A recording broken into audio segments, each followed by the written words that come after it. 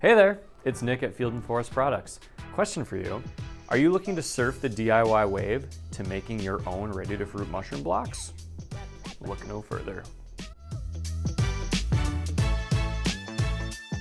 Now remember, we do sell these 8-block sets. So if you're interested in getting some blocks heading your way for a quick harvest, go ahead and head over to our website. But if you're looking for a low-tech starting point to make your own, where you can see the process from A to Z, follow along.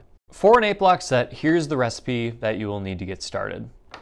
First, 40 cups of hardwood fuel pellets, 4 cups of food-grade bran, 8 filter patch bags, and 1 4-pound bag of Lion's Mane millet spawn.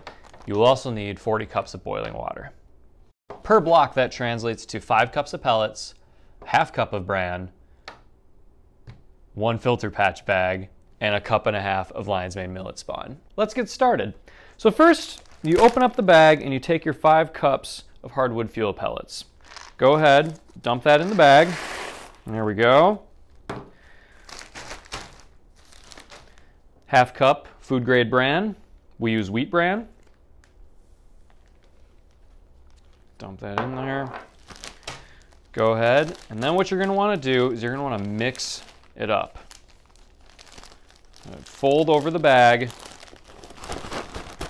Give it some taps from the bottom there. After that's nice and mixed, you've got your boiling water. And be careful with this, it's 5 cups of boiling water.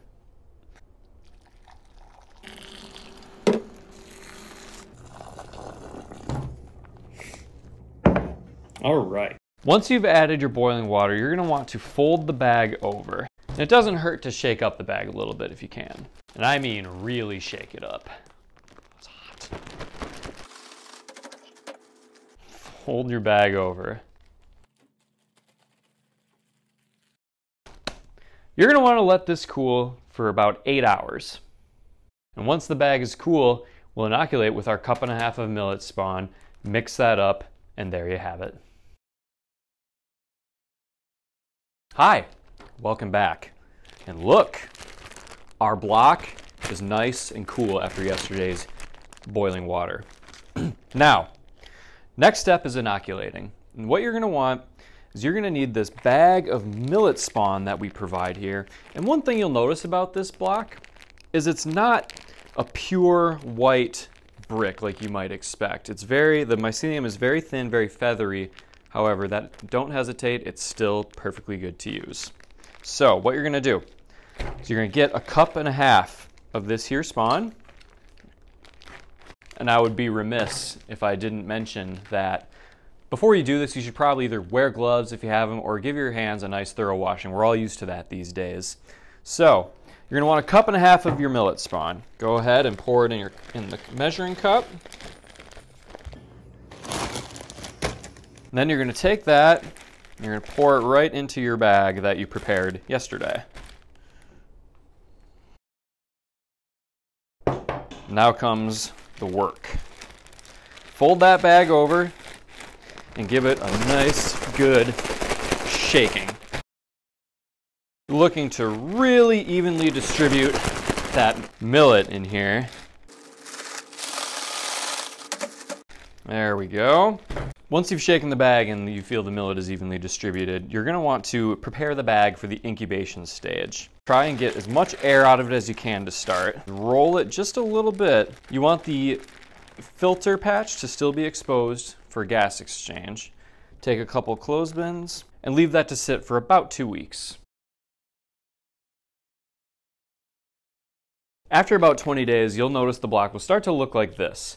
Notice some feathery white mycelium growing all over the block. That's a sign that it's ready to begin growth. So what you'll do is you'll take a box cutter, razor knife, anything, and just mark the bag with X's in various locations. For optimal growth, you'll want to place this block in an environment where you can control the humidity, or at least in a place that has high humidity. And to do this, you can do something as easy as have a plant mister where you just mist the block on a daily basis to make sure the moisture level is high. After you cut your X's in the block, Expect to see some pinning and some fruiting bodies start to appear in about 10 days. This is the result of 1 month of work, start to finish.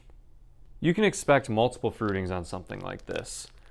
However, because it was not done on sterilized sawdust, it is more vulnerable to contamination. Even if the yield is slightly lower than what you can expect from a sterilized substrate, this is a great place to learn and start with making your own blocks and seeing how it works.